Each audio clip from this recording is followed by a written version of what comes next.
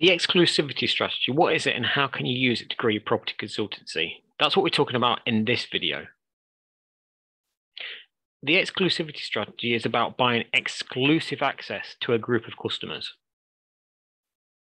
To give you an example of this, I was previously involved with a company that installed very specialist pieces of equipment.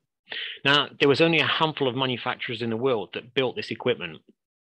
But what we did, we purchased a license with one of those manufacturers so that we would be the only company in the UK that could install their equipment. It basically meant that if someone wanted to buy their equipment, they had to come through us to get it. Now, that manufacturer probably made up about 20 to 30% of the market. So it gave us a nice share of the UK market. It can be the same with certain types of franchising. You basically buy someone else's brand in the form of a franchise, and then you might have 2 or 3 brands that all sit alongside each other. They might all provide the same core product, but the different brands attract different types of customer. You see this with the various hotel brands. Many of the large hotel brands are actually franchises.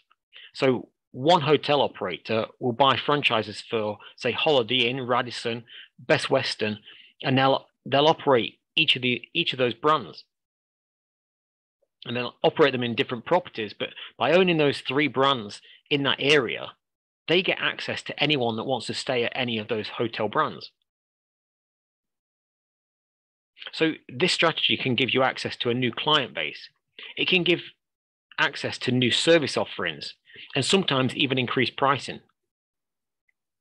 Another example, one of the more high-profile service franchises, they have contracts with some of the big national and international chains like McDonald's and Pizza Hut.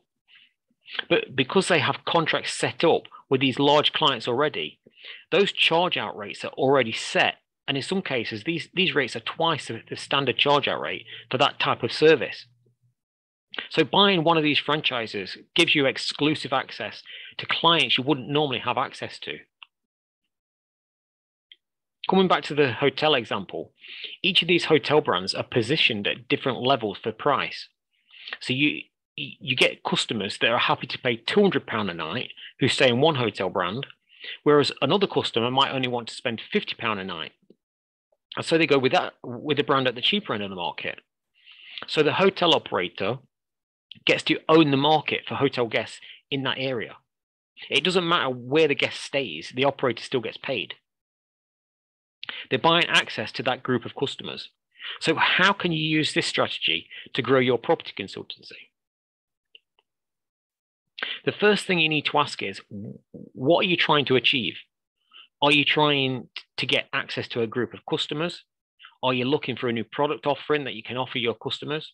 Or are you looking for a way to increase your pricing? When you know what your objective is, then it's a case of looking for companies that have that one point covered. And you approach that business with the opportunity of working in some kind of exclusive partnership. The way to position this is probably to think about what you can provide to them. What are they looking for? In our own example, the equipment manufacturer, they were looking for a way that they could have someone in each country marketing their products and then have specialists that could install them. So this is what we provided. And with that arrangement, we agreed to purchase a set amount of products every year. So they had a guarantee and could focus on manufacturing that number. What they didn't want to do was do marketing campaigns in each country. If we'd proposed to be the exclusive installer, but they do the marketing for it, they'd never have gone with us because marketing wasn't their specialism. They just wanted to focus on manufacturing. Now, the key is to understand what exactly do they need that you can help them with. Find whatever gap they have and then fill it. Now, so that's how you use the exclusivity strategy to grow your property consultancy.